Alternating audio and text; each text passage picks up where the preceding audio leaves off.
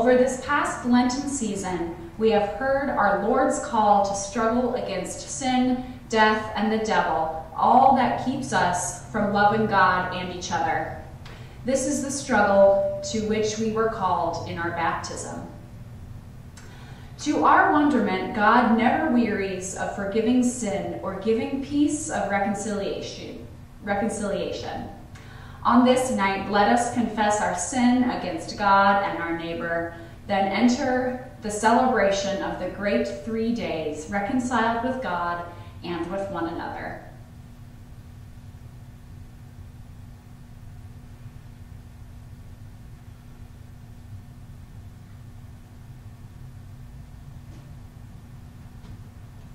Most merciful God, we confess that we are captive to sin and cannot free ourselves.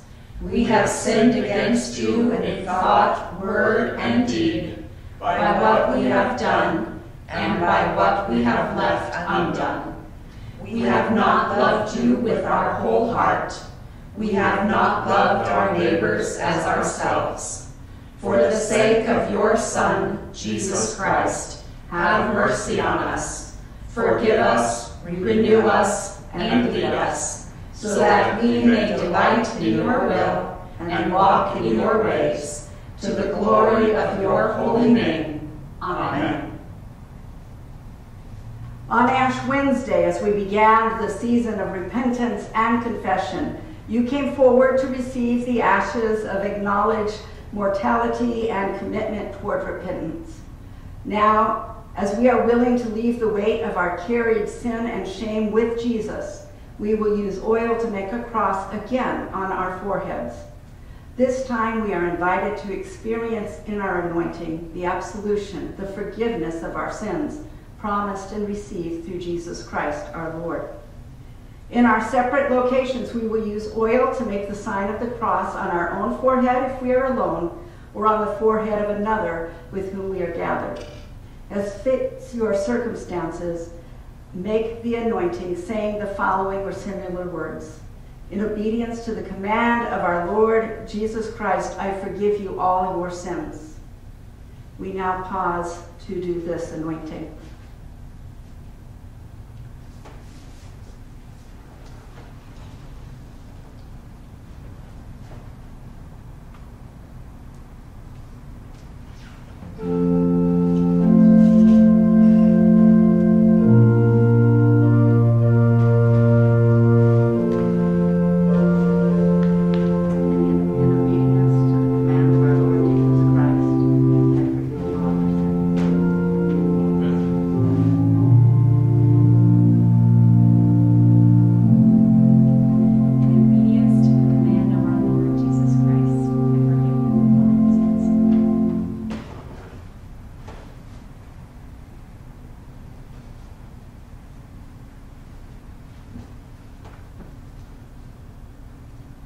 God's forgiveness is for you, freely given at great cost, because of God's great steadfast love for each of us. Accept God's gift and rest in God's love and grace. I humbly and gratefully receive Christ's forgiveness. Amen.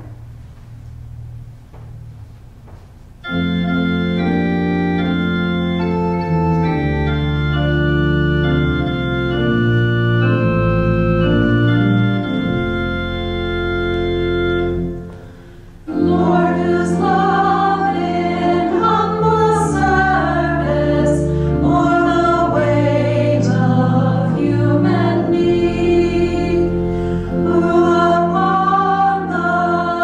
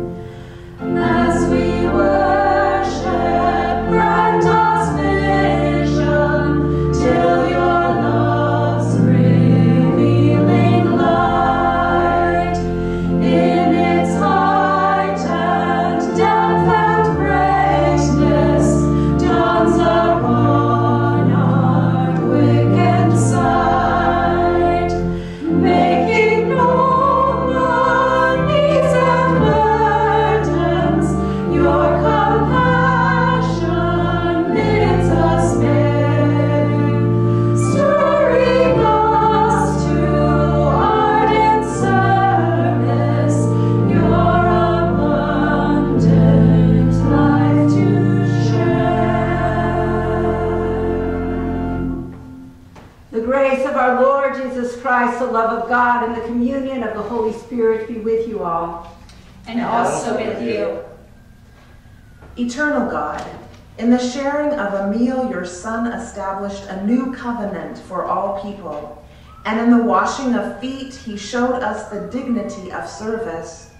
Grant that, by the power of your Holy Spirit, these signs of our life in faith may speak again to our hearts, feed our spirits, and refresh our bodies through Jesus Christ, our Savior and Lord, who lives and reigns with you and the Holy Spirit, one God, now and forever. Amen.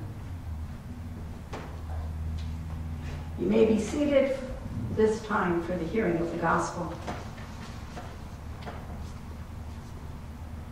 Now, before the festival of the Passover, Jesus knew that his hour had come to depart from this world and go to the Father. Having loved his own who were in the world, he loved them to the end. The devil had already put it into the heart of Judas, son of Simon Iscariot, to betray him. And during supper, Jesus, knowing that the Father had given all things into his hands, and that he had come from God and was going to God, got up from the table, took off his outer robe, and tied a towel around himself. Then he poured water into a basin and began to wash the disciples' feet, and to wipe them with the towel that was tied around him. He came to Simon Peter, who said to him, "Lord, are you going to wash my feet?" Jesus answered, "You do not know now what I am doing, but later you will understand." Peter said to him, "You will never wash my feet." Jesus answered him, "Unless I wash you, you will have no share with me." Simon Peter said to him, "Lord, not my feet only, but also my hands and my head." Jesus said to him, "One who has bathed does not need to wash except for the feet, but is entirely clean. And you are clean, though not all of you." For he knew who was to betray him. For this reason, he said, "Not all of you are clean." After he had washed their feet, he put on his robe and returned to the table. Then he said to them, "Do you know what I have done for you? You call me teacher and Lord. You are right, for that is what I am. So if I, your teacher and Lord, have washed your feet, you also ought to wash one another's feet. For I have set you an example that you should do also as I have done to you. Very truly, I tell you, servants are not greater than their master, nor are messengers greater than the one who sent them. If you know these things, you are blessed if you do them. Now, the Son of Man has been glorified, and God has been glorified in him. If God has been glorified in him, God will also glorify him in himself, and will glorify him at once. Little children, I am with you only a little longer. You will look for me, and as I said to the Jews, so now I say to you, where I am going, you cannot come. I give you a new commandment, that you love one another, just as I have loved you. You also should love one another. By this, everyone will know that you are my disciples, if you have love for one another. This is the gospel of the Lord. Praise to you, O Christ.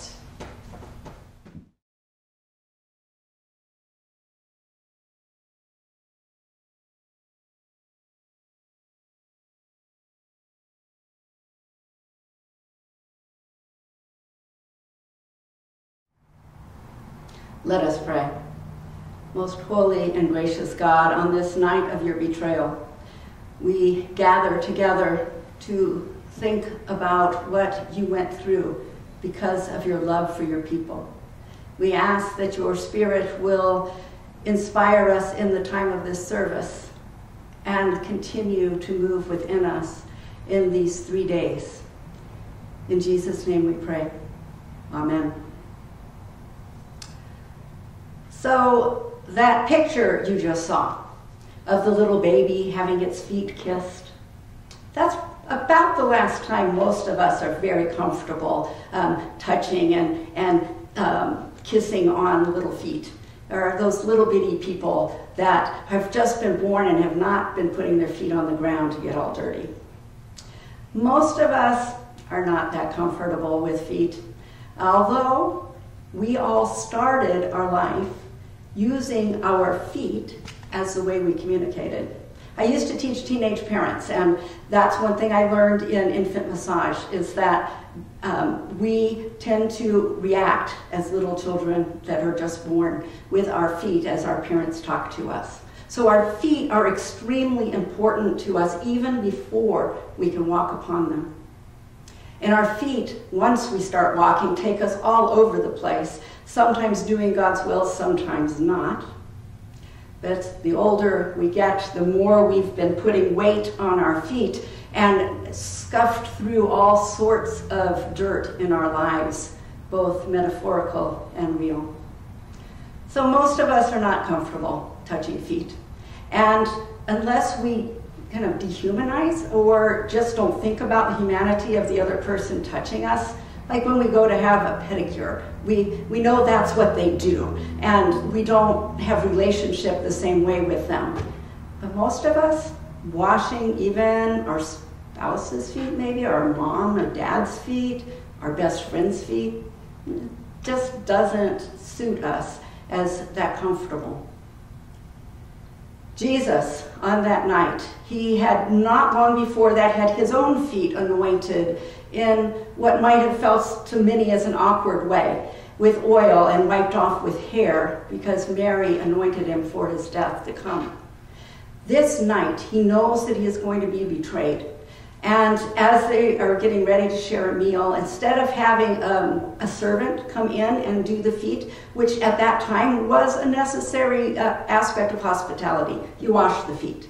Because you wore sandals, you trucked through mud, you don't know what else on those feet. So you have them wiped off. And Jesus, Lord and Savior, teacher, most revered one, the one you would never anticipate doing this sort of thing, gets himself ready as a servant, and he kneels at the feet of his disciples to wash their dirty feet in one of the most intimate and caring and loving actions, a way of demonstrating to his disciples that he was one with them and cared for them. Even Peter had trouble accepting this from Jesus. I imagine the others did too, but Peter's the vocal one. Are we that much different now? While we kind of resist the fact that we are in isolation from COVID, I'm willing to bet there are more than a few of you that are going, at least we don't have to be challenged to have our feet washed this year.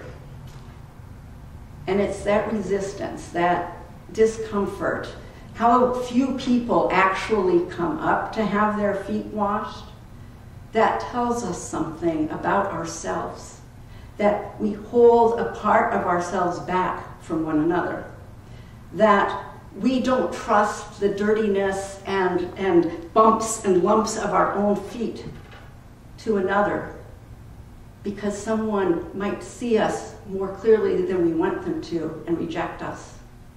We don't feel comfortable massaging the feet and washing the feet of another person because it puts us in a different relationship with them. Jesus did not just wash feet that night of those that were in support of him. The passage we jumped over was the passage that acknowledged Jesus was going to betray him. The passage right after this is when Peter turns his back on Jesus and denies him. So it isn't just washing the feet of those that we are in close relationship with, that we get along with, but opening ourselves to the possibility that we need to wash the feet of others that we don't very much care for. That we have to extend the forgiveness and care of Jesus to people we don't know and people we don't like. That is the type of love that Jesus is calling us to. And in this passage, he's only talking about the love we share with one another. But it's hard to give sometimes. So this night, we remember all that Jesus did and all that Jesus taught. And we ask Jesus to help us acknowledge our own discomfort and then move past it, to live as he lived, to our best of our ability. And every time we fall down and have to admit that we aren't very good at this, we get up again and ask Jesus help. And maybe next year, come forward and have your feet washed and wash the feet of others that you may not be related to. I think this would be a gift to all of us. Amen.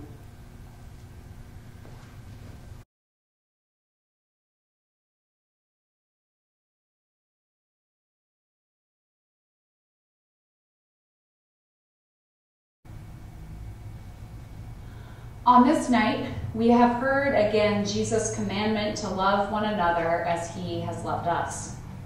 We who receive God's love in Jesus Christ are called to love one another, to be servants to each other as Jesus became our servant, enacting love.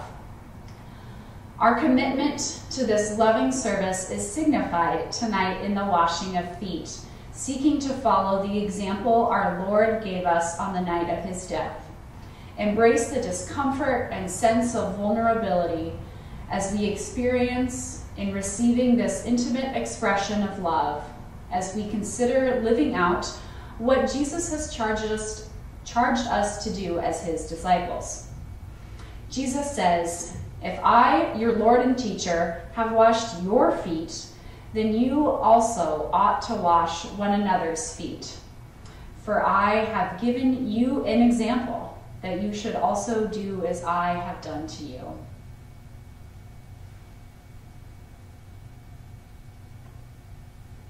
Where charity and love are found, there is God. Amen. Amen.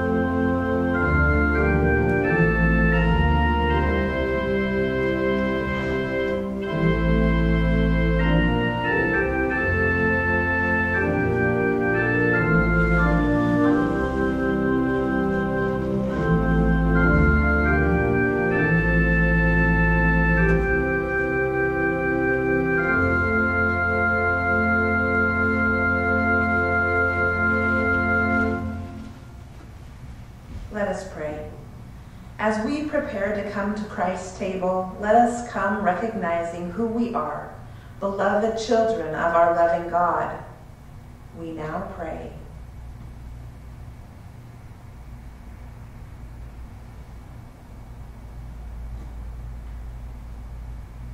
O Christ, in your presence we discover who we are.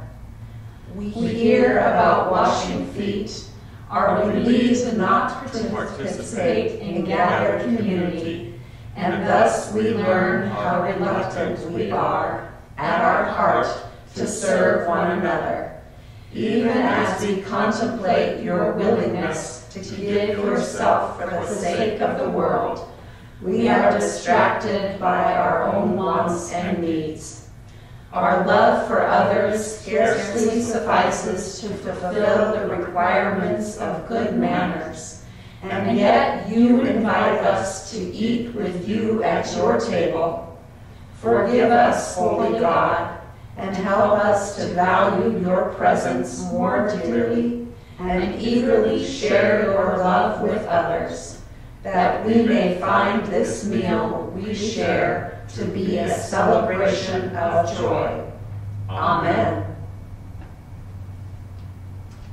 And now we acknowledge the time of offering, remembering that we, at all these points in worship, spend time thinking about how it is God has provided for us and the ways in which we allow the gifts to flow through us to impact the world.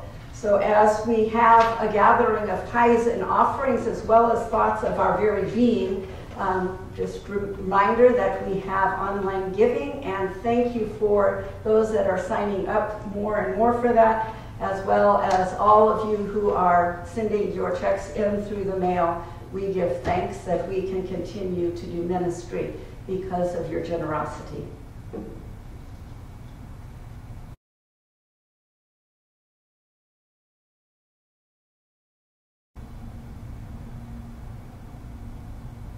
We now pray together. God of glory, receive these gifts and the offering of our lives. As Jesus was lifted up from the earth, draw us to your heart in the midst of this world, that all creation may be brought from bondage to freedom, from darkness to light, and from death to life, through Jesus Christ, our Savior and Lord. Amen. Maundy Thursday is also a night when we remember the Last Supper, that is the grounding of what we share every week in the Eucharist. Hear these words from 1 Corinthians. For I received from the Lord what I also handed on to you, that the Lord Jesus, on the night in which he was betrayed, took a loaf of bread, and when he had given thanks, he broke it and said, "This is my body that is for you. Do this in remembrance of me." In the same way, he took the cup also after supper, saying, "This cup is the new covenant in my blood. Do this as often as you drink of it in remembrance of me. For as often as you eat this bread and drink this cup, you proclaim the Lord's death until he comes." The words that we hear in forgiveness come from the Gospel of Matthew.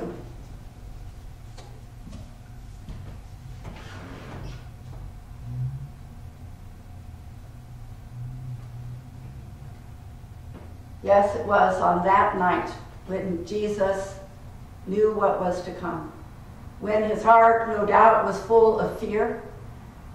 His love for his disciples kept him with them to teach them and be with them, to reassure them for the future, for all that was to come, to help them move past even their own denial of him.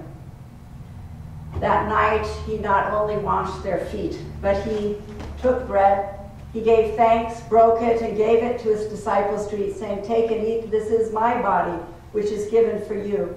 Do this for the remembrance of me." Again, after supper, he took the cup, and after giving thanks, he gave it to all to drink, saying, "This cup is the new covenant in my blood. It is shed for you and for all people for the forgiveness of sins. Do this for the remembrance of me." And after supper, he reminded the disciples in that book of John that they would never be alone, that the Holy Spirit would be with them and lift them up and give them courage and give them the words to speak, just as the promise is for us. Let us pray together the words that our Lord taught us as our table grace. Our Father in heaven, hallowed be your name. Your kingdom come, your will be done, on earth as in heaven. Give us today our daily bread. Forgive us our sins as we forgive those who sin against us. Save us from the time of trial and deliver us from evil. For the kingdom, the power, and the glory are yours, now and forever. Amen.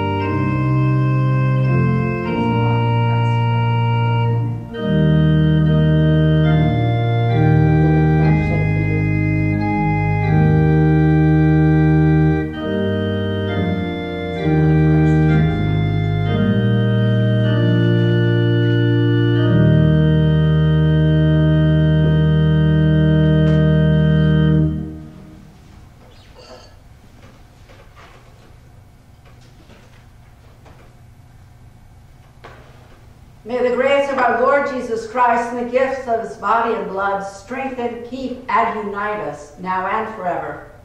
Amen. We pray. Lord Jesus, in a wonderful sacrament, you strengthen us with the saving power of your suffering, death, and resurrection. May the sacrament of your body and blood so work in us that in the way we live, the fruits of your redemption will show forth. For you live and reign with the Creator and the Holy Spirit, one God, now and forever. Amen. Amen. Then Jesus went with them to a place called Gethsemane, and he said to his disciples, "Sit here while I go over there and pray." He took with him Peter and the 2 sons of Zebedee, and began to be grieved and agitated. Then he came to them. "I am deeply grieved, even to death. Remain here and stay awake with me." And going a little farther, he threw himself on the ground and prayed, "My Father, if it is possible, let this cup pass from me. Yet not what I want, but what you want." Then he came to the disciples and found them sleeping. And he said to Peter, "So you could not stay awake with me 1 hour? Stay awake and pray that you may not come into the time of trial. The spirit indeed is willing, but the flesh is weak." Again he went away for the 2nd time and prayed, "My Father, if this cannot pass unless I drink it, your will be done." Again he came and found them sleeping, for their eyes were heavy. So leaving them again, he went away and prayed for the 3rd time, saying the same words. Then he came to the disciples and said to them, "Are you still sleeping and taking your rest? See, the hour is at hand, and the Son of Man is betrayed into the hands of sinners. Get up, let us be going. See, my betrayer is at hand." While he was still speaking, Judas, one of the 12, arrived. With him was a large crowd with swords and clubs from the chief priests and the elders of the people.